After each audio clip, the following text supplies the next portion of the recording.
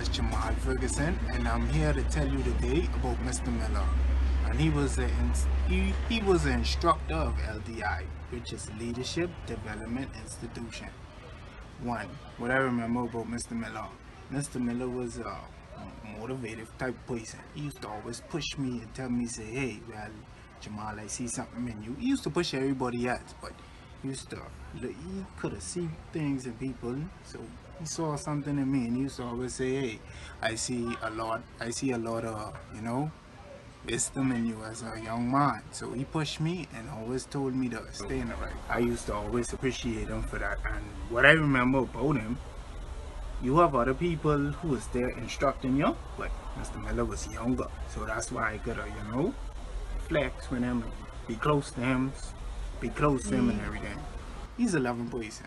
No matter what happened, he still always be around, and he still always motivate you and push you. Like I said earlier, he always motivate you and push you, and always make sure that you're on the right path. To me, I think he got integrity.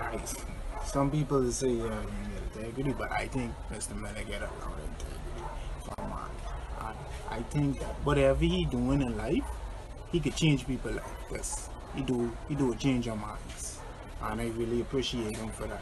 So, like I say, whatever he's doing right now, trust me, he'll pick the awesome man, 100%. Mr. Miller, I really say.